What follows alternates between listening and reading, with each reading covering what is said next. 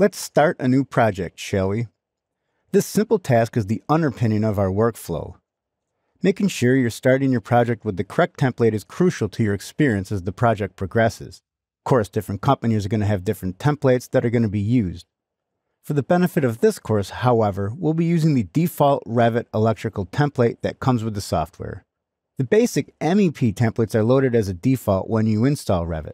The objective of this video is to find the correct templates needed to get started and take a quick look at the Revit interface. So to get started, let's jump into Revit, of course. This is what's called the home screen. Notice on the left panel, we have models, we have open, and we have new.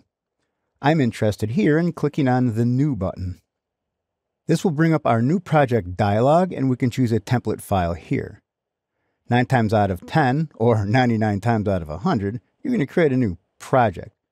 If we really wanted to create a new template, we'd click Project Template and start with the defaults here. But let's make sure we have it clicked on New Project. If we don't see the template file we want here, we can click Browse. This puts us into a default folder, which in my case, I have English_I for Imperial, and I have all of my templates here.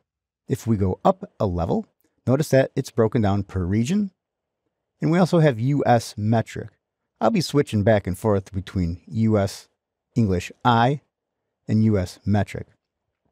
But in this case, I'm going to go back to last folder. I'll grab electrical default. I'll click open. Then I'll click OK. When Revit opens up a new model, it lands on a default view.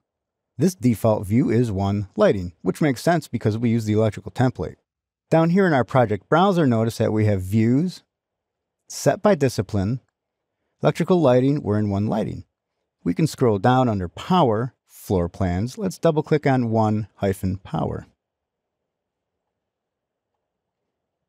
Now if we notice we have a systems tab, click on systems, and we have an electrical panel with a bunch of electrical icons on it.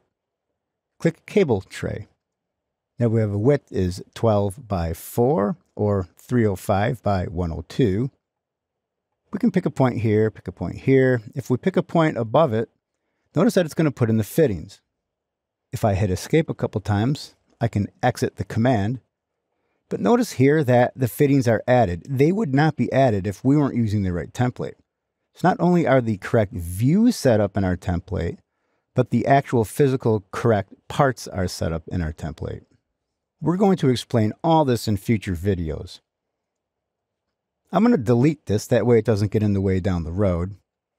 By doing that, I just pick a big giant box around the whole thing. Then I hit delete. Let's save this file somewhere that makes sense to you, so I'll click the save button. I certainly don't want to save it in English I. So I'll browse to where I'm keeping my exercise files. I'll just call this electrical project under file name. Notice we have an options button. Go ahead and click on that, options. I just want to make one backup. What happens is every time we click save, Revit will save a backup. We click save again. It ignores the backup we just made and adds another one. We had a maximum of 3, so each saves will be a snapshot in time. I haven't found that to be very useful, so I'm just going to bump that down to 1 backup. I'll click OK. I'll click save. Okay, that's it. We're ready to start a new project.